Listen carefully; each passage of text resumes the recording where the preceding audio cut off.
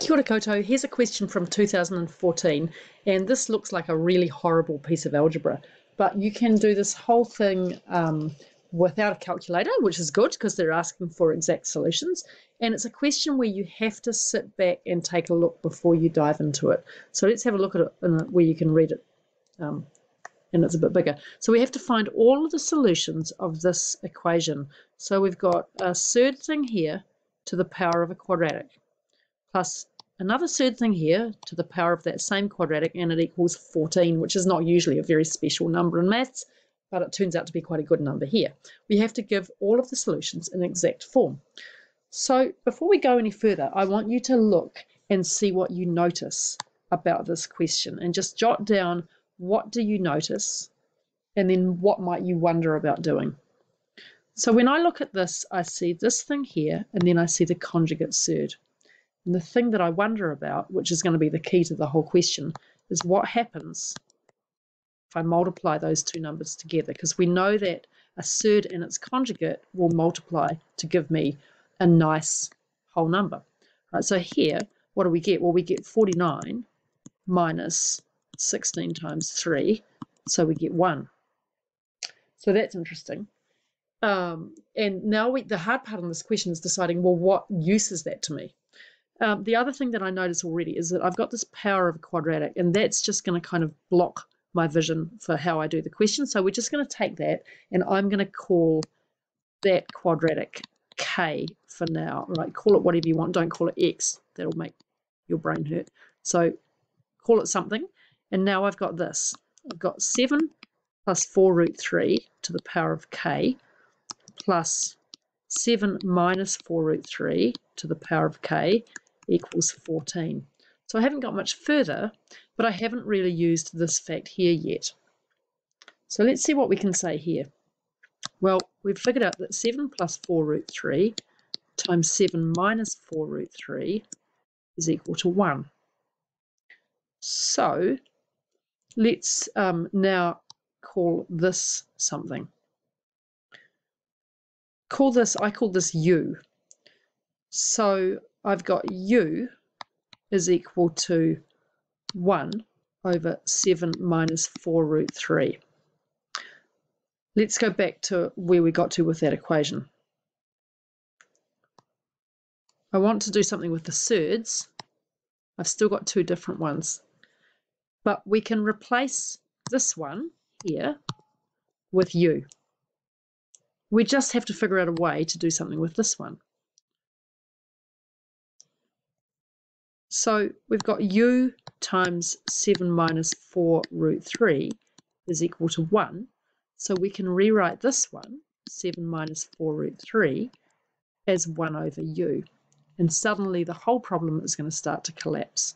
So let's go back and look at the equation that we've got to fix up. It's this one here. I think this might be my messiest scholarship calculus video this year. So we have u to the power of k plus 1 over u to the power of k is equal to 14. Now, some of you are going to stop watching now and go and finish this question off, and that is just great if that's what you do. Just make sure that you end up getting 4 solutions, and if you don't, you better come back and keep watching. So we've got u to the power of k plus u to the power of negative k is 14.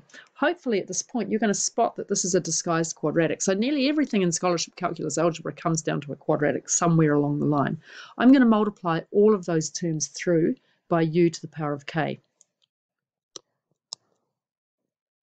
Right, on both sides. That gives me u to the power of 2k plus 1 minus 14u to the power of k is equal to 0.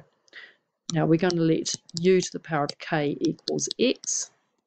And I'm going to do that explicitly here because I've got so many weird substitutions going on already. So I've got x squared minus 14x plus 1 is equal to 0. So you can solve that how you want. You can do completing the square, which is what I did, or you can do quadratic formula. But completing the square gets me this: x minus 7 squared minus 49 plus 1 is equal to 0. So I get x minus 7 squared is equal to 48. So this is looking interesting. X is equal to 7 plus or minus root 48. which is equal to 7 plus or minus 4 root 3. So that's x. Now, remember that u to the power of k was equal to x. So we now have this.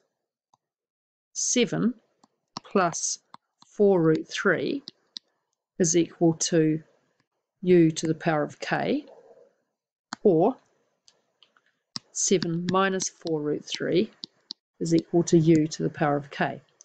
But let's go right back to what u was. Well, u was equal to 7 plus 4 root 3.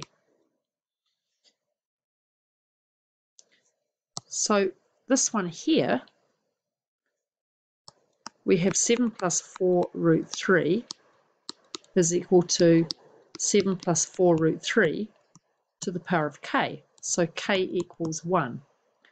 And for this one here, well, we found out all the way back that 7 minus 4 root 3 was equal to 1 over u, which is u to the power of negative 1. So that gives me k is equal to negative 1. So where have I got to? Well, we have to now go back and we have to solve for k. So what was k? Let's go all the way back up here. K was equal to this quadratic. So we're down to, basically we're down to year 11 or year 10 quadratics now, because k is now equal to either 1 or negative 1. So first, if k equals 1, that means that t squared minus 5t plus 5 is equal to 1. T squared minus 5t plus 4 is equal to 0. And we get two solutions for t minus 4 and t minus 1. So t equals 1 or 4. Now we're going to do the same thing, working with k equals negative 1. T squared minus 5t plus 5 gives me negative 1. T squared minus 5t plus 6 equals 0. Another really nice, easy quadratic. This time I get t minus 2 times t minus 3. So t is equal to 2 or 3. Okay, so there you go. So hopefully you can see that that really just wasn't that bad, but the really tricky thing is seeing where do we start. So the thing you've got to notice there is you've got conjugate surds and you've got to find a way to put them together and get out the disguised quadratic. Thanks for watching. A couple of really hard questions coming up in about half an hour.